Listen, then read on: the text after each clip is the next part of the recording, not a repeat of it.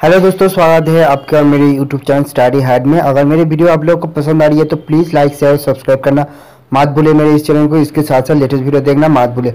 तो दोस्तों, आज के वीडियो में मैं आप लोगों को बताऊंगा 23 दिसंबर 2018 में 2018 में 3 बड़ी अपडेट आ चुका है रेलवे ग्रुप डी के रिजल्ट के हिसाब से। दोस्तों, यहाँ पे मैं उन 3 बड़ी अपडेट को मैं यहाँ पे डिटेल्स में बात करूंगा क्या क्या यहाँ पे जो कि तीन बड़ी यहाँ पे अपडेट आया है। तो पहले यहाँ पे आप लोगों को बता देता हूँ कि ऑफिशियली बोला गया है, वेटिंग लिस्ट जो निकल गया है उसको क्लियरेंस मिल गया है। इसके साथ साथ आप लोगों को मैं एक बार और बता देता हूँ, नॉर्मलाइजेशन जो है वो ऑफिशियली बोला गया है कि नॉर्मलाइजेशन होगा। इसके साथ साथ दोस्तों, जो लोग बहुत पूछ रहे हैं कि नॉर्मलाइजेशन होगा कि नहीं होगा, यहाँ पे ऑफिशियली बोल गया है कि यहाँ पे नॉर्मलाइजेशन होगा।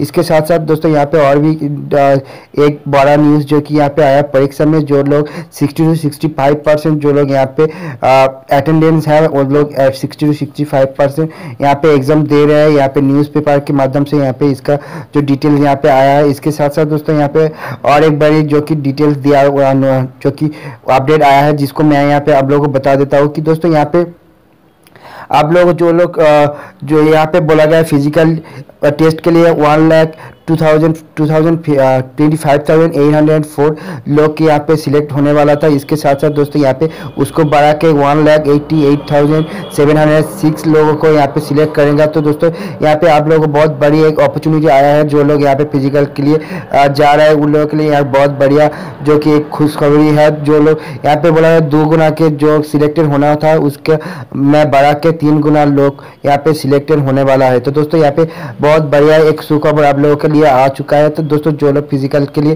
प्रिपेयर हो रहे हैं वो लोगों के लिए यहाँ पे बहुत बढ़िया एक अपॉर्चुनिटी मिल सकता है। तो दोस्तों, आज की वीडियो यहाँ पे खत्म करता हूँ। अगर आप लोगों को पसंद आया, लाइक शेयर सब्सक्राइब करना मत भूलिए। Thank you friends.